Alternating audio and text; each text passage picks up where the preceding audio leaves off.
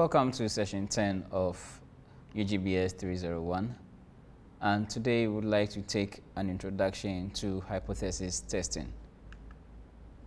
At the end of this course, you should be able to learn how to formulate the null and alternate hypothesis for application involving a single population mean or proportion.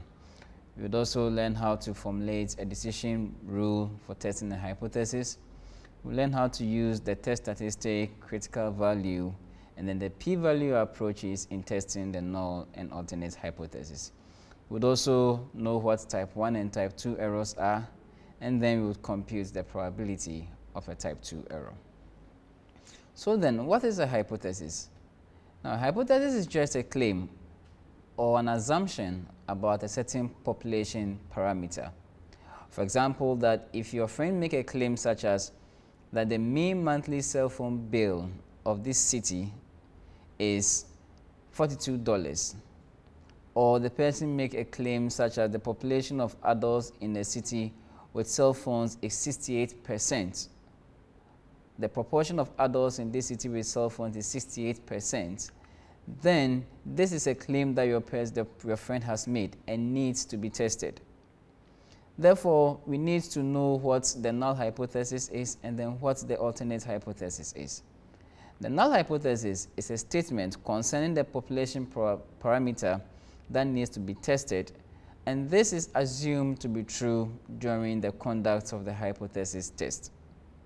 The null hypothesis, in other words, is what is basically upheld until there's an evidence against it. It is either rejected or accepted based on a sample data. In formulating the null hypothesis, for example, we could say that the average number of TV sets, if the average number of TV sets in a typical Ghanaian home is at least 3, then it is being formulated as H0 is such that mu is greater or equal to 3. Mu is greater or equal to 3. Every time our hypothesis is based on the population parameter and not the sample statistic. The null hypothesis is actually the one that states the assumption to be tested, and it's always about the population parameter, as I said. It always has certain strings of equality. So for instance, mathematically, the null hypothesis would always contain equal to, greater than, less than or equal to, or the greater than or equal to sign. It is always the situation that is upheld until we have evidence against it, and therefore it always refers to the status quo. Also, the null hypothesis may or may not be rejected. The alternate hypothesis, on the other hand, is just the opposite of the null hypothesis. For example, if in the previous session we noted that the average number of TV sets in a typical Ghanaian home is at least 3, and we formulated the null hypothesis as H0 is such that mu is greater than or equal to 3, then the alternate hypothesis will be formulated as HA is such that mu is less than 3. Therefore, the alternate hypothesis is what challenges the status quo and never contains any strings of inequality. For example, the alternate hypothesis will not have the equal to sign, neither will it have the less than or equal to sign, nor the greater than or equal to sign. The alternate hypothesis would always have something like the greater than sign or the strictly less than sign. The alternate hypothesis also may or may not be accepted, and it is generally the hypothesis that is believed or needs to be supported by the researcher. Let's see an example in formulating a hypothesis. The packing division of a rice factory will want to know if bags of rice are filled according to the 5 kilogram target or significantly below or above the 5 kilogram target. Now, since we believe that if the machine is working right, then it should fill equally 5 kilograms, we believe that the status quo is that the average fill rate should always be equal to 5 kilograms. And therefore, the null hypothesis will be that H naught is such that mu is equal to 5 kilograms, which is actually the status quo, then the alternate hypothesis will be such that mu is not equal to 5 kilograms, which is a statement that challenges the status quo. Another example is this. Consider that the average waiting time at EcoBank Legon branch on a Monday to Wednesday is approximately 15 minutes, and management would like to maintain or improve upon it. Therefore, occasionally, management randomly pick customers and track the time spent between when they enter the bank and when they are served. The status quo here is that the average waiting time is less than or equal to 15 minutes. That is stated in the statement here that average waiting time is approximately 15 minutes. Therefore, the hypothesis to be tested is that the status quo, which is the null hypothesis, will be mu less than or equal to 15 minutes. Then the alternate hypothesis will be mu greater than 15 minutes. Note that only if the sample mean waiting time is substantially greater than 15 minutes will EcoBank management reject the null hypothesis and will therefore conclude or consider why they should probably increase the number of staff. Now, there are different errors or several errors in making these decisions. Let's note that these decisions are made based on a sample, and therefore different samples will yield different values. So, we believe that the results based on samples could technically give results that is quite different from the one we have in the population. For example, we can note that the null hypothesis about the population can be true, but due to using results from a sample, it could be rejected. There could also be a situation that the alternative hypothesis can also be true, but can be rejected. So, there are two situations here. We can either reject a true null hypothesis, or we can also accept a false null hypothesis. In such cases, we therefore say that the researcher has made an error. There are two types of error that will be considered here. The first type of error is a type 1 error, which is the error that results as a result of rejecting a true null hypothesis. This is considered as the most serious of the two errors, and we always tend to reduce the chances of committing these errors in our hypothesis testing. The probability of committing this type 1 error is given as alpha, which is mostly called the level of significance of the test. This is set by the researcher in advance. So, for example, if a researcher sets an alpha level of say 0.05, then it tells us that the researcher's maximum probability of committing this type 1 error is actually 5%, or a chance of 0.05. On the other hand, the type 2 error is a kind of error that arises when one fails to reject a false null hypothesis. And this probability of a type 2 error is given as beta. So, there are 4 kinds of decisions that can be made, or 4 outcomes that can result in our hypothesis testing. We can commit an error, or we can commit an error by rejecting a null hypothesis which is actually true, that is a type 1 error, or we would not reject a null hypothesis which is also false, that is the type 2 error. We can also make a very correct decision by rejecting a false null hypothesis, or by failing to reject a true null hypothesis. So there are 4 outcomes, of which 2 of them represent correct decisions, and then the other 2 represent wrong decisions.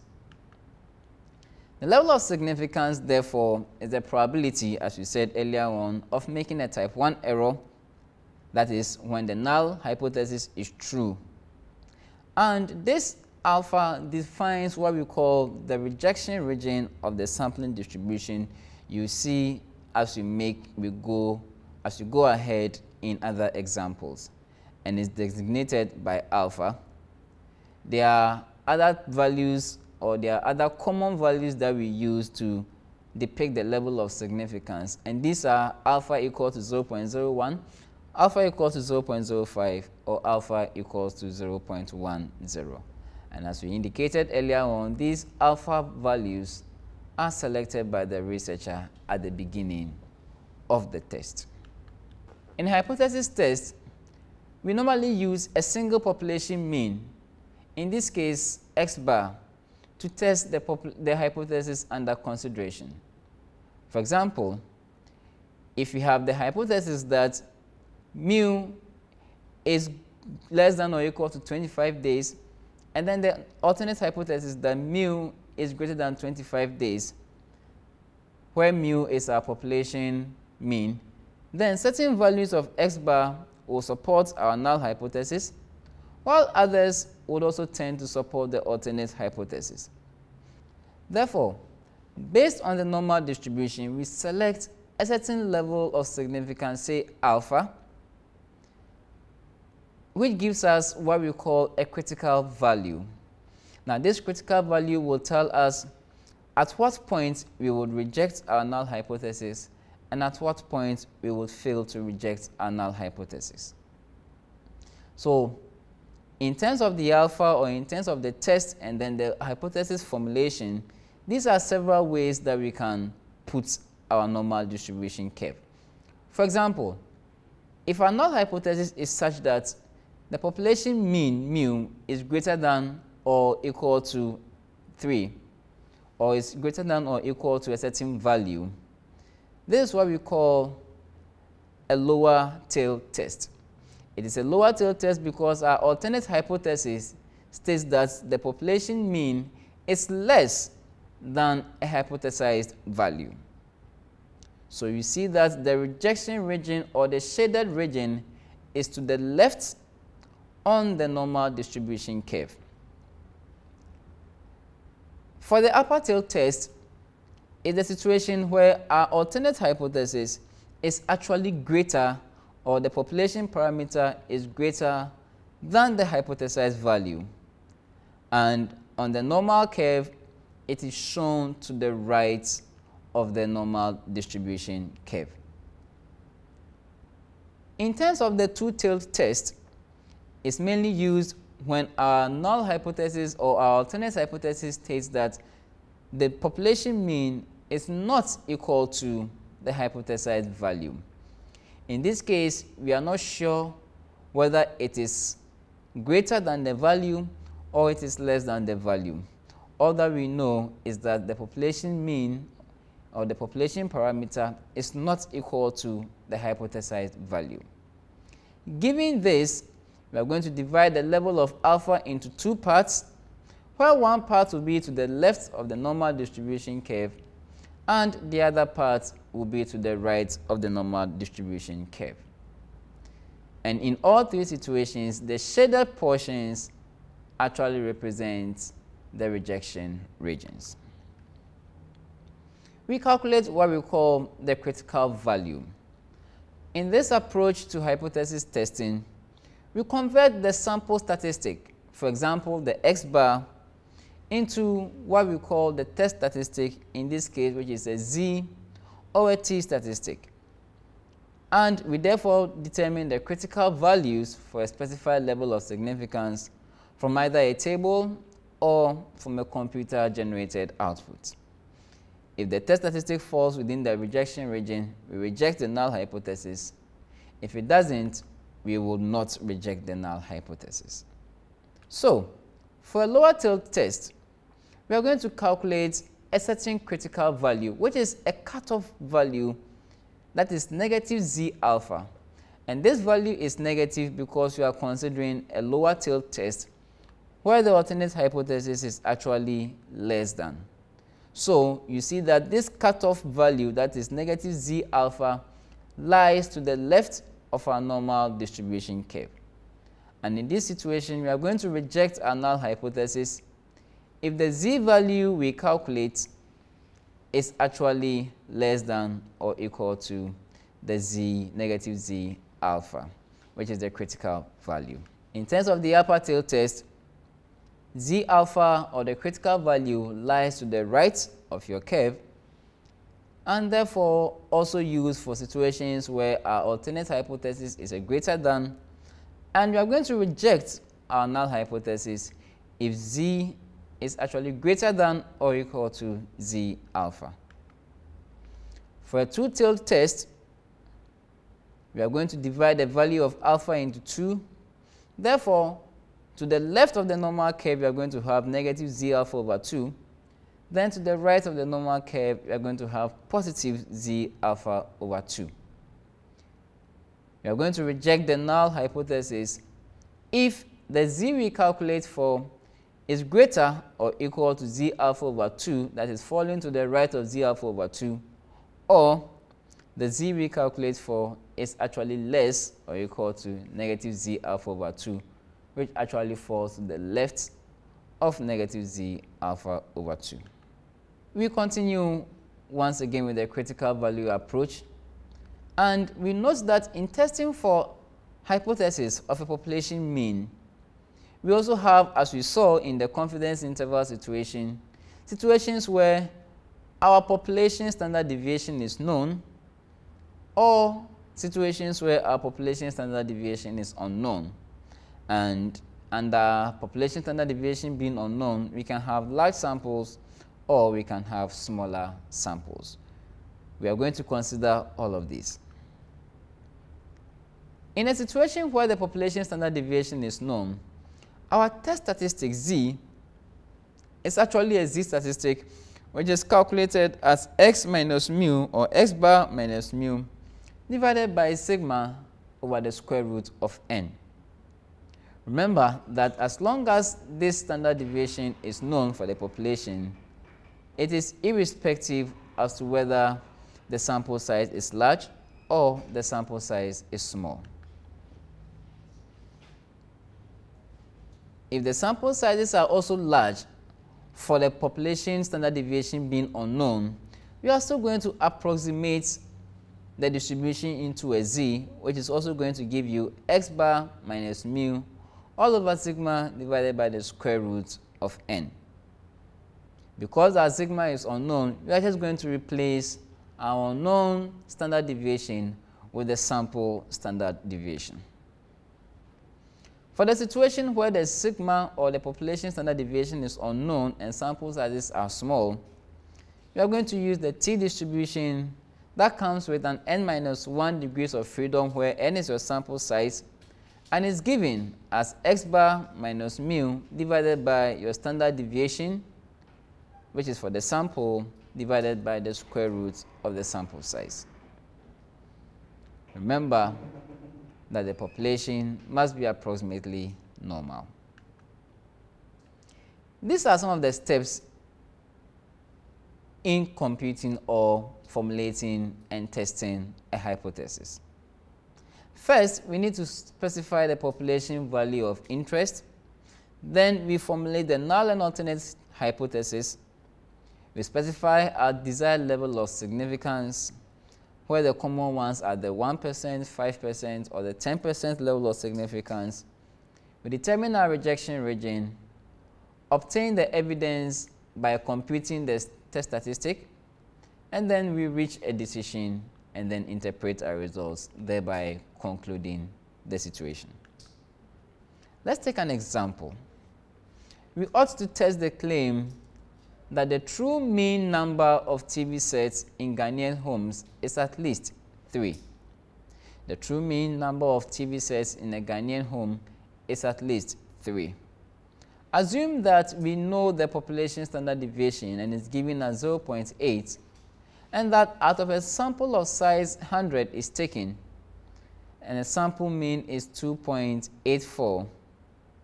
We want to test the claim that the true mean number of TV sets in the Ghanaian homes is at least 3.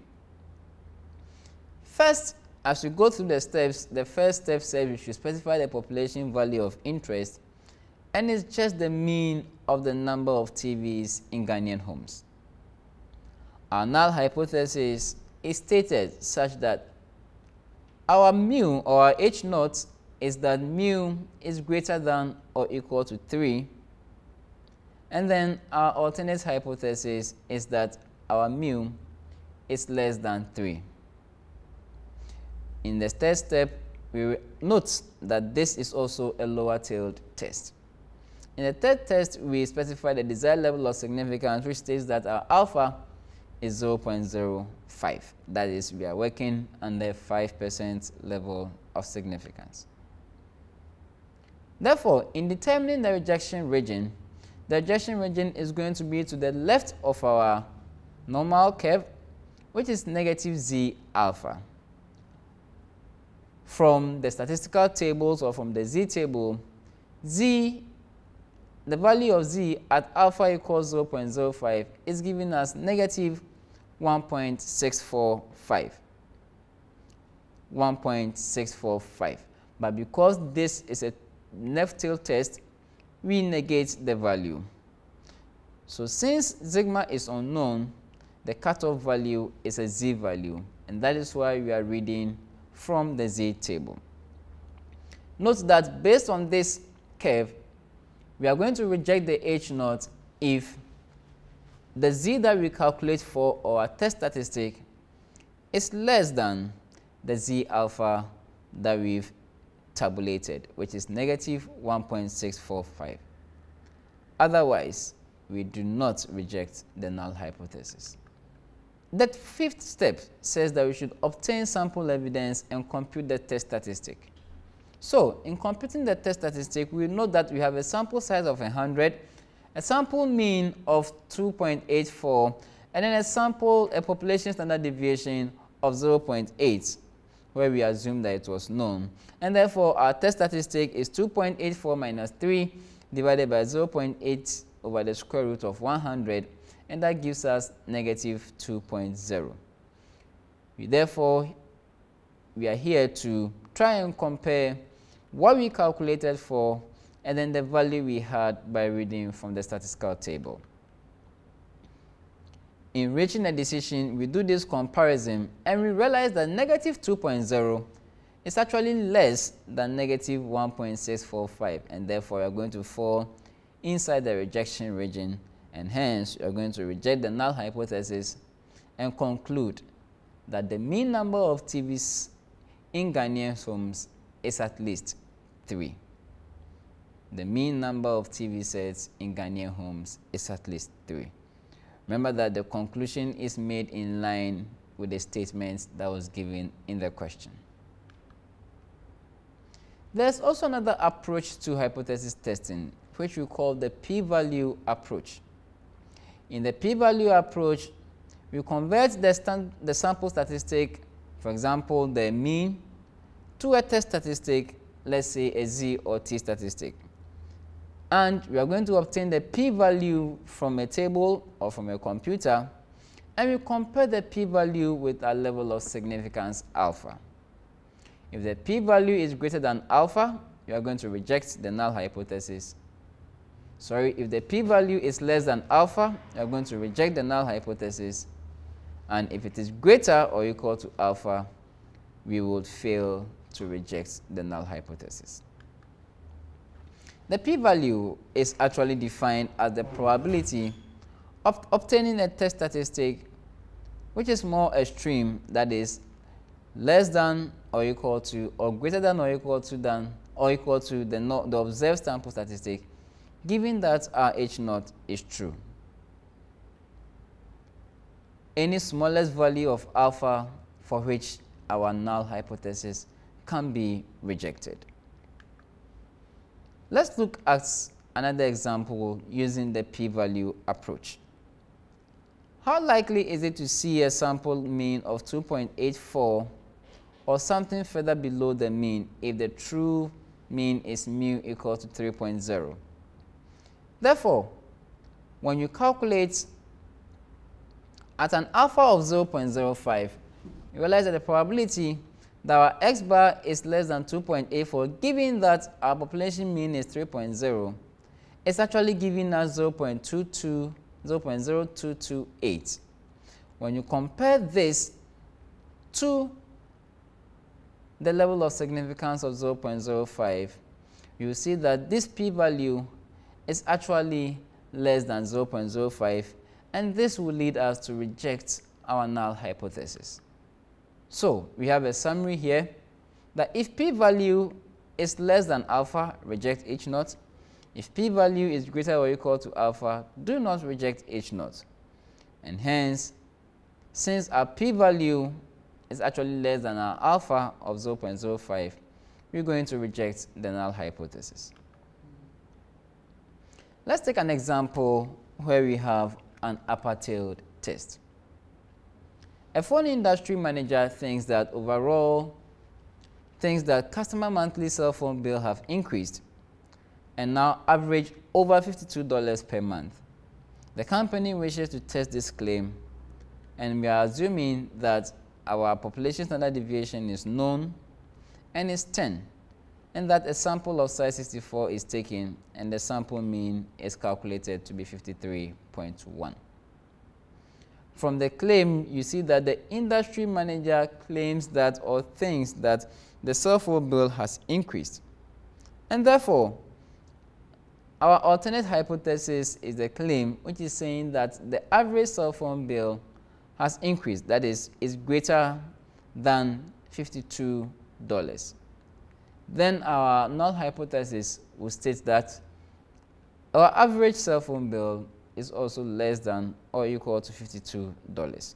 We therefore continue to find the rejection region for this test. That is the second or the third step for the hypothesis testing situation. In finding the rejection region, we realize that alpha is given as 0.1, that is chosen by the researcher, and the z-value that corresponds to this alpha equals 0.1 is actually 1.28. We are going to take the positive 1.28 because we are considering an upper-tailed test. Therefore, we are going to reject our null hypothesis if the z-value we calculate for is greater than 1.28. In obtaining the test statistic, we note that our sample mean is 53.1, our sample size is 64, and our sample standard deviation is 10. And therefore, our test statistic, which is given as S bar minus mu divided by the standard deviation divided by root n, will give us 53.1 minus 52 over 10 over the square root of 64. That gives us 0.88. By way of comparison, we note that we are not going to reject the H0 since our 0.88 is actually less than the 1.28. Thus, the test statistic that we found doesn't lie in the rejection region, but rather in the unshaded portion, which is the acceptance region. Therefore, we conclude that there is not sufficient evidence to show that our mean bill is over $52. In terms of the p-value, we're going to find the probability that our x bar is actually greater or equal to 53.1, given that our mu is 52. And once we do those calculations, we find out that our probability is 0.1894, which is way greater than the level of significance. This tells us that we do not need to reject the null hypothesis. From the classical approach, which is the critical value approach, and the p-value approach, we've noted that we don't need to reject the null hypothesis. We now take an example that involves a two-tailed test, where our sigma is also unknown. The average cost of a hotel room in New York is said to be $168 per night, and out of a random sample of 25 hotels, we record a mean cost of $172.5, and a sample standard deviation of 15.4, and we want to test at the 5% significance level if the average cost of the hotel is actually equal to $168 or not. Based on what we have our null hypothesis being that our mu is equal to 168, and then our mu is not equal to 168 for the alternate hypothesis. Given that we are going to have